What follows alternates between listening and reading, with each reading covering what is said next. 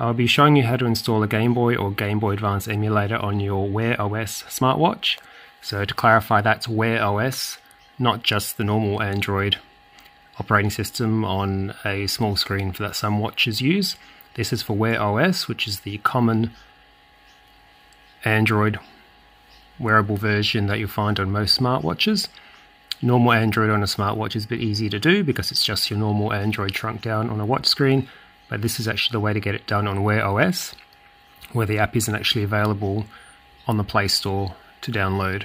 So this, in theory, can be used to install any Android app on Wear OS, but you'll find most probably won't work. But in this case, there is a Game Boy Advance and normal emulator which does. The first thing you're going to want to do is download the Android platform tools, which you can get for Windows or Mac. I'll be doing it on Windows today, and just download that one in an easy directory to work from. I've just put that there in the C drive for simplicity. There we go, we've just extracted it there. You might want a more safer place to put it, but I've just put in the C drive just to make it a bit simpler to show you how it works. Now, on the start menu, type in run, and then CMD in the box that pops up. To get the watch into debug mode, you go to settings, system. As you can see, developer options is already there, but if it wasn't, you'd be going to about, and then looking for the build number and tapping that a few times until it tells you you're a developer, and you're a developer now. So if you go to settings, you'll see there is developer options there, and the important one is debug over Wi-Fi to be on, ADB debugging to be on, debug over Wi-Fi on, and that address is what we're going to put into the prompt. And when you first do the ADB connect and that address prompt, have your watch handy because you'll need to put yes on the screen to let it connect. Just to clarify, to get that address that you need to connect your watch to, go back to settings, developer options, and there it is. Under debug over Wi-Fi, 192.168.122.5555, and that's what we enter there. Those are the commands. Those are basically the three, really only two commands. The first one, just get to your folder, the connect command, and then the install command. Now I've put all on the same page the commands, so you cd/ the folder, platform tools, whatever folder you've got it in, then /adb connect to that address that's on your watch screen, and then adp install and the name of the APK or the app you're installing.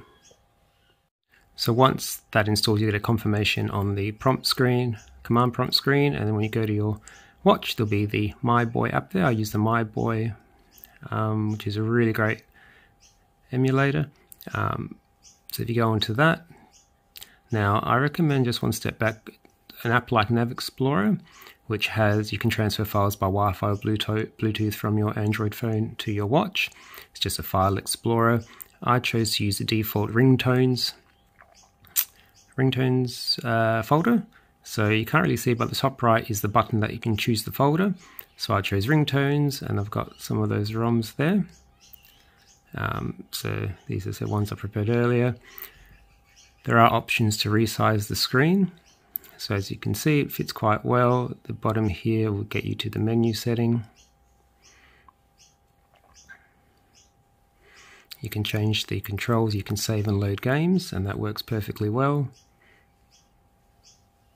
So obviously RPGs, turn-based games, are probably a bit more easy to play than other ones, such as platformers, but they are playable, but obviously a bit tricky with these controls.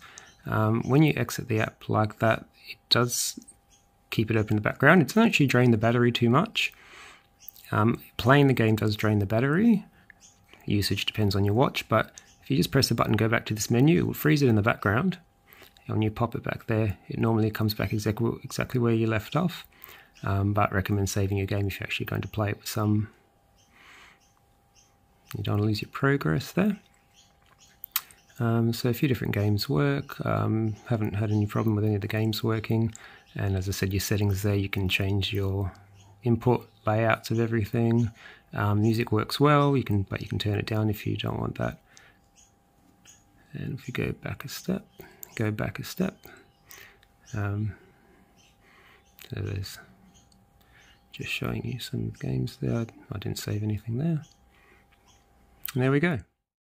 And just to clarify that the app I used was My Boy, which is a Game Boy Advance emulator, and My OldBoy is the original Game Boy emulator by the same developer. These are not free apps, they are paid apps. Please purchase them from the Google Play Store. Do the right thing, support the developer, and purchase these apps if you are going to use the APK app file to sideload them onto your Android Wear OS watch. Thanks.